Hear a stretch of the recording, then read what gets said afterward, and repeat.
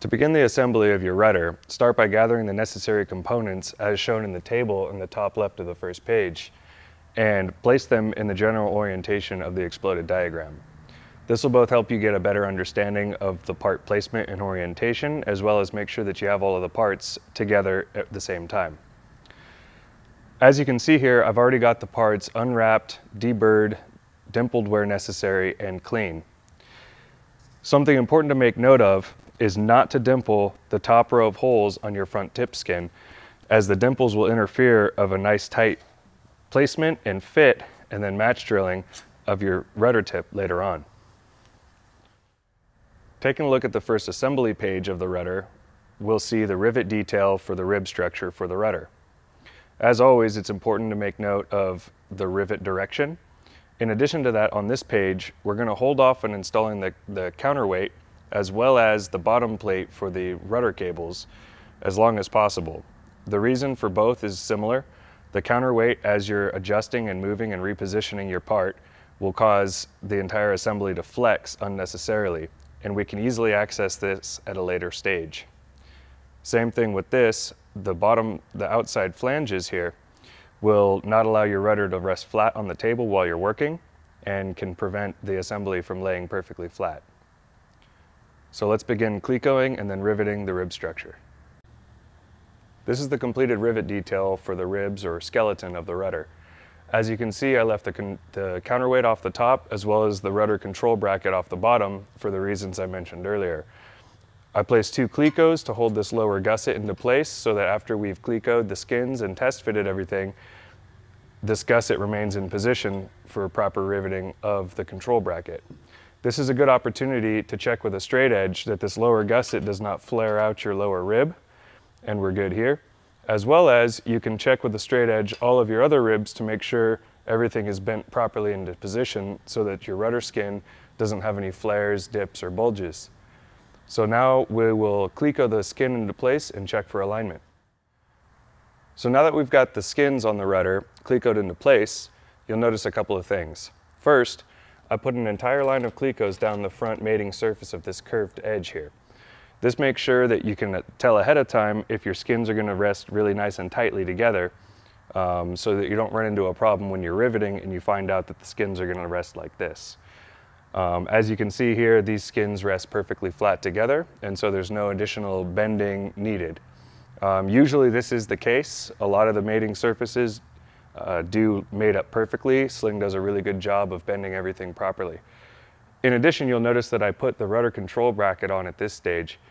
This makes sure that I'm able to mount it and align all the holes, especially with this angled gusset channel here.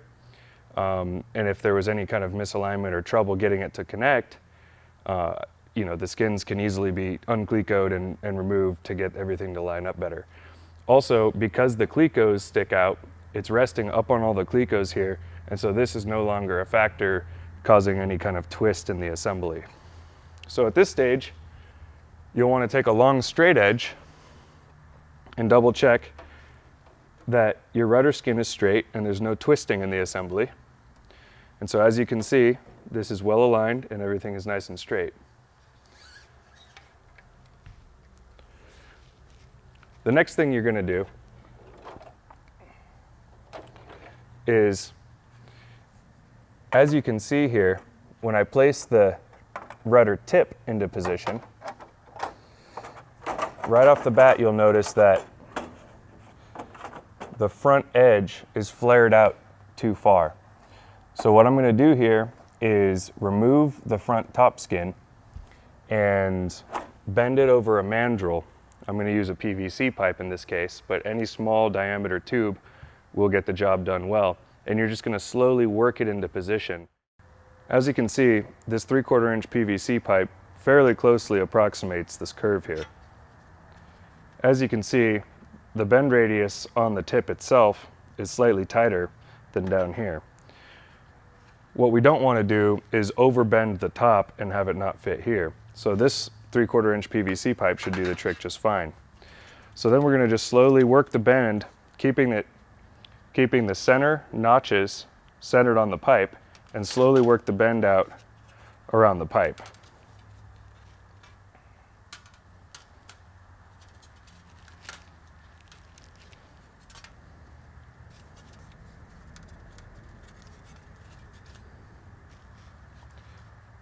So now you can see the skin is fitting much better. If I can hold it, the skin is fitting much tighter around the tip of the wing skin. Now that our rudder tip is fitted in properly, something to make note of is that you don't want to remove so much material here that this easily slides out. It should be locked in place to the point where you need to remove the side of the top skin here in order to get it in properly and seat it onto the joggle. You can see that there's a lip called the joggle where it needs to rest evenly on both the right and the left side of the rudder. Then you're going to push it forward as hard as possible into position, and we're going to begin match drilling the holes, working our way from the front to the back. After each match drill, you'll place a cleco to hold it into position as you continue. After the first couple are done on either side, it becomes very easy to continue the process. Now that the rudder tip is match drilled and is fitting nice and tight along the skins, along the whole assembly, we have to remove the rudder tip and the front tip skin and dimple the top row of holes. It's the first 7 holes along the top row on each side, and countersink the rudder tip on the corresponding holes.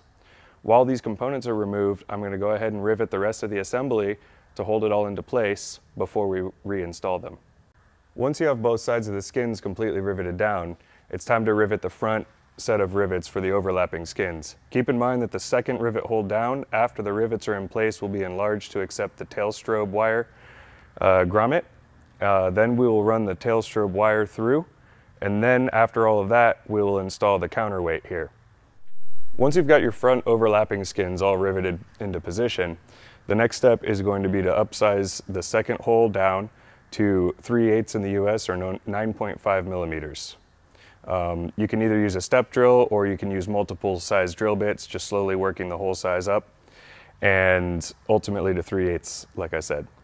Then you put your grommets in and run the wire through with soapy water, leaving enough length on each end so that you're able to put your connector here, as well as wire your tail strobe. The next step before permanently riveting your rudder tip on is you're going to want to use this flat spot here and mount your tail strobe exactly in the center of it. It's a good idea to have your tail strobe ahead of time, whichever one you're going to use. That way you can make sure that your mounting positions are exactly as they should be. And it's just going to be a lot easier to run your wire through the hole and get all your wiring done with everything kind of disassembled before you permanently mount it in place. Now that we have our tail strobe installed, it's really just a matter of taking a straight edge from tip to tip and marking a short straight line down the center of your flat area here, and then verifying that the line is in fact in the center of the flat area.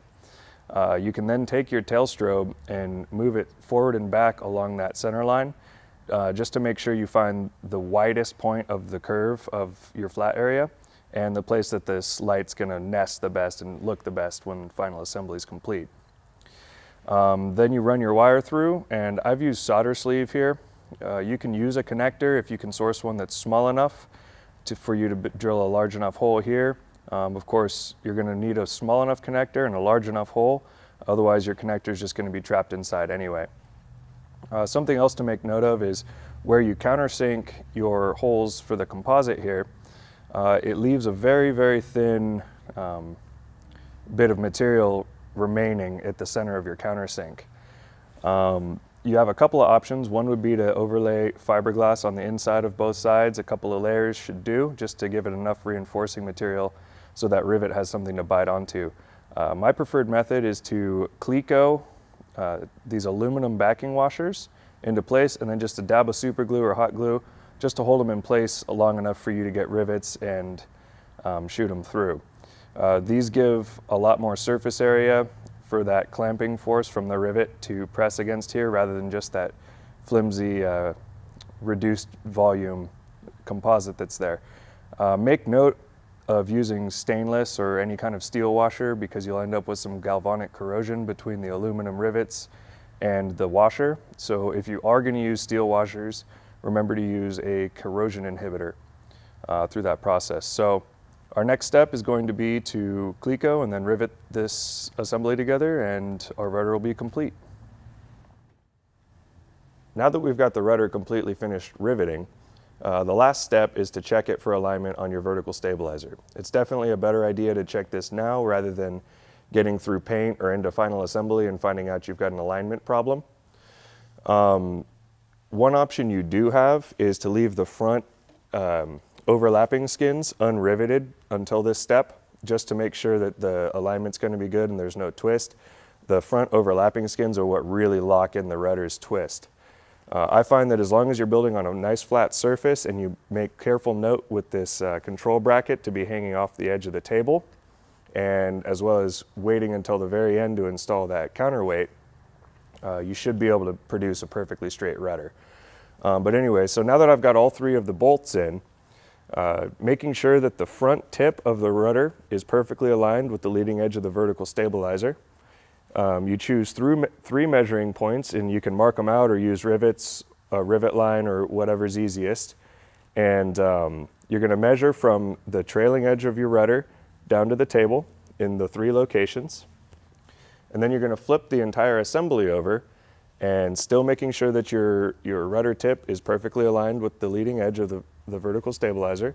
You're going to take the same three measurements at the same 3 points, and as long as they're within a millimeter at the most of each other, your assembly is perfectly aligned and perfectly straight.